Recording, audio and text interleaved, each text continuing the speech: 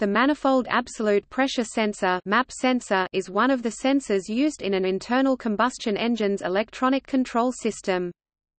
Engines that use a MAP sensor are typically fuel-injected. The manifold absolute pressure sensor provides instantaneous manifold pressure information to the engine's electronic control unit (ECU). The data is used to calculate air density and determine the engine's air mass flow rate, which in turn determines the required fuel metering for optimum combustion, see stoichiometry, and influence the advance or retard of ignition timing. A fuel-injected engine may alternatively use a mass airflow sensor (MAF sensor) to detect the intake airflow. A typical naturally aspirated engine configuration employs one or the other, whereas forced induction engines typically use both, a MAF sensor on the charge pipe leading to the throttle body and a MAP sensor on the intake tract pre-turbo. MAP sensor data can be converted to air mass data by using a second variable coming from an IAT sensor, intake air temperature sensor.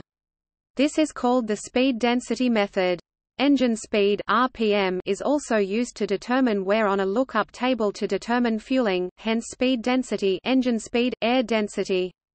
The MAP sensor can also be used in OBD2 onboard diagnostics applications to test the EGR exhaust gas recirculation valve for functionality, an application typical in OBD2 equipped General Motors engines.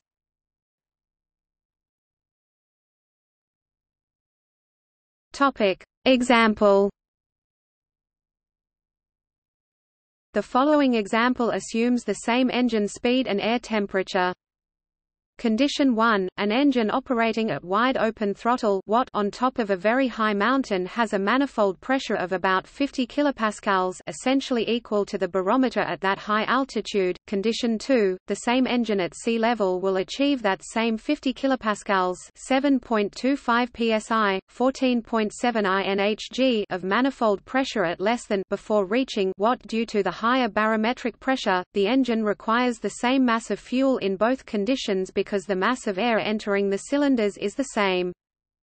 If the throttle is opened all the way in condition 2, the manifold absolute pressure will increase from 50 kPa to nearly 100 kPa, 14.5 psi, 29.53 inhg, about equal to the local barometer, which in condition 2 is sea level. The higher absolute pressure in the intake manifold increases the air's density, and in turn more fuel can be burned, resulting in higher output. Another example is varying RPM and engine loads, where an engine may have 60 kPa of manifold pressure at 1,800 revolutions per minute in an unloaded condition. Introducing load with a further throttle opening will change the final manifold pressure to 100 kPa. Engine will still be at 1,800 revolutions per minute, but its loading will require a different spark and fueling delivery.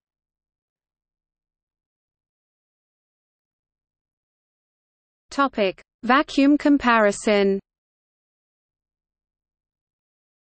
Engine vacuum is the difference between the pressures in the intake manifold and ambient atmospheric pressure. Engine vacuum is a gauge pressure, since gauges by nature measure a pressure difference, not an absolute pressure. The engine fundamentally responds to air mass, not vacuum, and absolute pressure is necessary to calculate mass. The mass of air entering the engine is directly proportional to the air density, which is proportional to the absolute pressure, and inversely proportional to the absolute temperature. Note, carburetors are largely dependent on air volume flow and vacuum, and neither directly infers mass. Consequently, carburetors are precise, but not accurate fuel metering devices.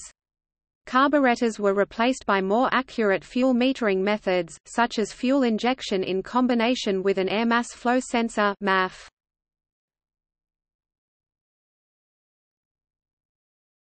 Topic: EGR testing. With OBD2 standards, vehicle manufacturers were required to test the exhaust gas recirculation (EGR) valve for functionality during driving. Some manufacturers use the MAP sensor to accomplish this. In these vehicles, they have a MAF sensor for their primary load sensor. The MAP sensor is then used for rationality checks and to test the EGR valve. The way they do this is during a deceleration of the vehicle when there is low absolute pressure in the intake manifold, i.e., a high vacuum present in the intake manifold relative to the outside air. The powertrain control module (PCM) will open the EGR valve and then monitor the MAP sensor's values. If the EGR is functioning properly, the manifold absolute pressure will increase as exhaust gases enter.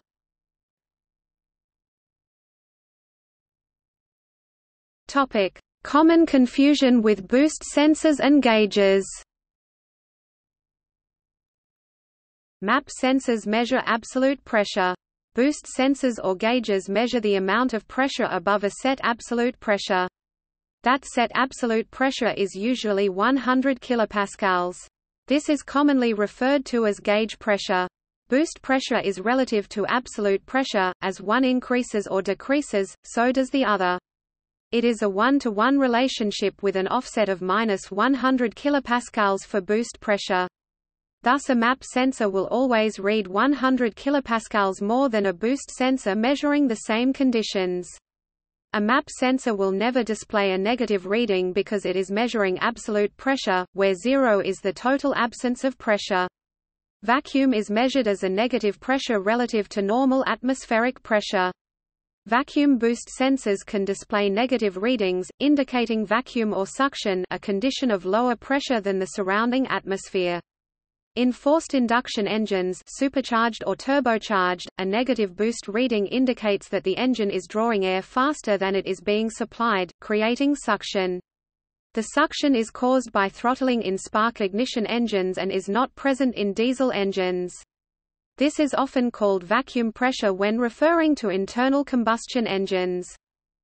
In short, in a standard atmosphere most boost sensors will read 1 atmosphere less than a MAP sensor reads. At sea level one can convert boost to MAP by adding approximately 100 kilopascals. One can convert from MAP to boost by subtracting 100 kilopascals.